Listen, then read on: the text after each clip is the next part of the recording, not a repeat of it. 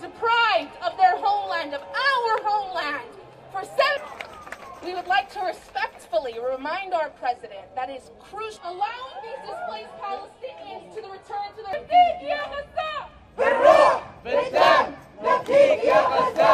grant an end to all normalization.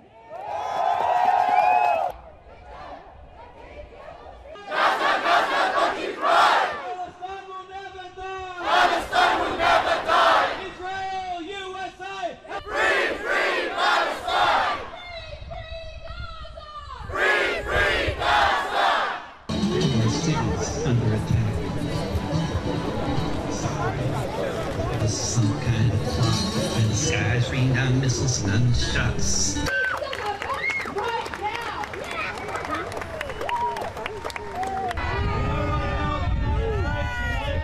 Sending extra naval vessels. And we'll be hearing today from two speakers from the Jewish community.